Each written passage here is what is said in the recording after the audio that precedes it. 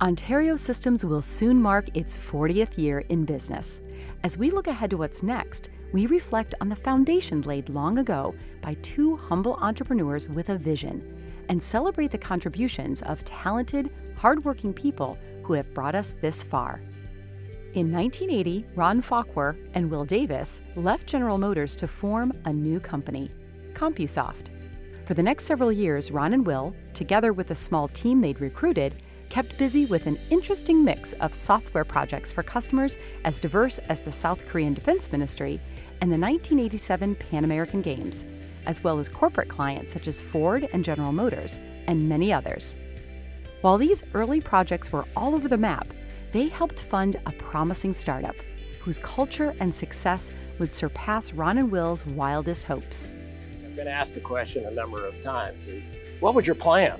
What was your big goal? What was your long-range desire for the company at that point in time? We didn't think we would ever be much more than about 20 or 25 people. When we wrote our statement of corporate philosophy, which contained a vision statement for the company, what we want to be and the values we want to espouse, our first paragraph started something like this: we believe all of life is a gift from God. And what we concluded early on was even the privilege and opportunity of working was a gift. So what's expected of any of us when we receive a nice gift? Do something nice with it. We take that responsibility seriously, and we actually look for people who are like-minded about that. In 1981, CompuSoft attracted its first major investor, Muncie-based Ontario Corporation.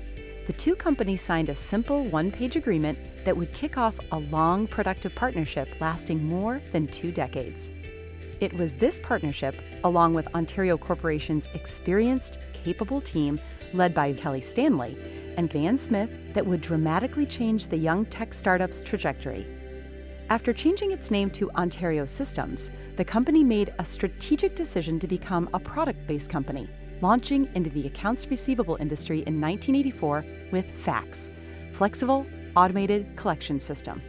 Later came Unidial and Guaranteed Contacts, which revolutionized how agents contacted consumers by phone, and Link, which connected FACS to a wide range of external data providers. With the introduction of FACS and these seamless integrations, Ontario Systems revolutionized collections technology, disrupted the accounts receivable management, or ARM, industry, and enjoyed surging revenues and growth. Building on the success of FACS, Ontario Systems entered a period of sustained growth, with 2 notable gains that would propel the company forward. In the 1980s, it was the Michigan Miracle. 5 new FACS clients signed in a single week, and 20 new clients signed in the course of a year.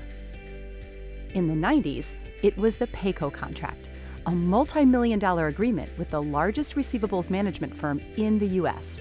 The result? Ontario Systems doubled in size, with more than 100 new employees added in only a few months. How I remember the company was it was a time of almost no limits. The reality of it is there were challenges every day. There were issues that we were fighting. We were learning how to develop quality software. We were learning how to be good stewards of those things that have been given to us. We were learning how to serve companies. But we were also selling a lot of product.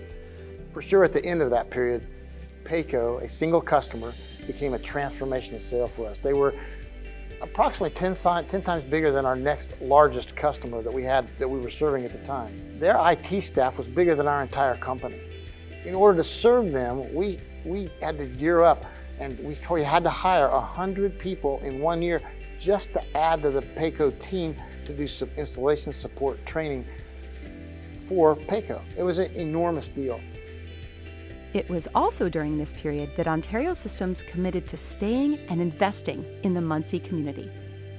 The company brought its scattered personnel together under one roof by acquiring and overhauling the Meadows property on Jackson Street and establishing its headquarters there. From Ontario Systems' new home base, it began serving new markets and grew steadily for nearly a decade, before experiencing significant internal and external change. Following its first change of ownership in 22 years and shaken by the economic crisis of 2008, Ontario Systems had to navigate its way out of a difficult period. But the company would rebound and emerge stronger than ever under the steady, capable leadership of Ron Fauquher and a team of seasoned company veterans. With new determination and energy, Ontario Systems renewed its focus on 3 key markets: collections, healthcare, and government. The company would also attract a new investor, Arlington Capital, and continue accelerating growth through new business and strategic acquisitions. After acquiring Columbia Ultimate Business Systems and Justice Systems with Arlington Capital's help, Ontario Systems doubled its size yet again. Today, Ontario Systems is leading and succeeding on a variety of fronts. The company specializes in software that accelerates cash flow for our market leaders, the federal and local governments, and major healthcare providers such as Johns Hopkins and the Mayo Clinic.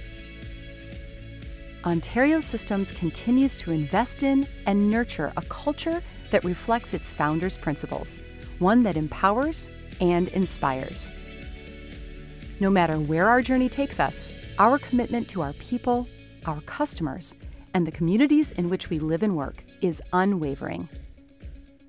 With a new investor, New Mountain Capital, a new generation of leadership, including CEO Jason Harrington, and over 500 talented, dedicated employees, Ontario Systems remains a trusted provider to more than 1,200 organizations across the U.S. Our technology solutions enable our customers to manage over $1 trillion in receivables and recover more than $170 billion in revenues each year. From our offices in Muncie, Albuquerque, and Vancouver, Washington, with excitement and gratitude in our hearts, we look forward to an even brighter, more prosperous future.